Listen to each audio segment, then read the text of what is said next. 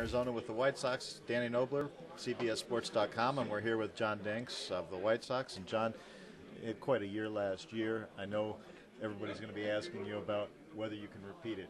What do you think? No, I guess we'll find out. It's I feel ready. Whether or not I do or not, that's totally up to me, and only time will tell. But I feel good going into the year and looking to take bigger strides forward. What was the winter like for you coming off that season? Yeah, it was good. I got my rest. I worked out and really just enjoyed family time. And obviously it's good to be home and visit with family and friends. But at the same time, we're ready to be back here and ready to prove people wrong again. People aren't expecting much from us, and that's fun. They didn't expect much from us last year either.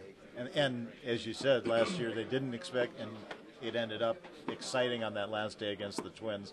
I'm sure a day you'll never forget. Yeah, it was a fun game to pitch. It was definitely special. But at the same time, you got to put it behind you and worry about this year. No one's worried about what I did or anyone did last year. You got to do it again this year, and so we're really focused on doing that. And you think this is a team now? They've made some changes offensively, and that maybe this is a team that can take another step and go deep into the playoffs this year. I think so. I think all of us in here truly believe we can compete, and we're going to go out there and try to prove that. And we're not worried about what people are saying about us. It's just there'll be 25 guys ready to go out there and prove people wrong. Seems like you guys always have fun anyway. No, we do. It starts at the top.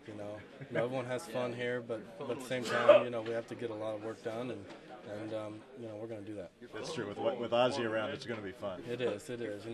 Ozzie's a great guy to play for. He keeps it loose, but at the same time, he really expects us to get our work done, and we're going to do that. Thanks, John. In Arizona with the White Sox, this is Danny Knobler for CBSSports.com.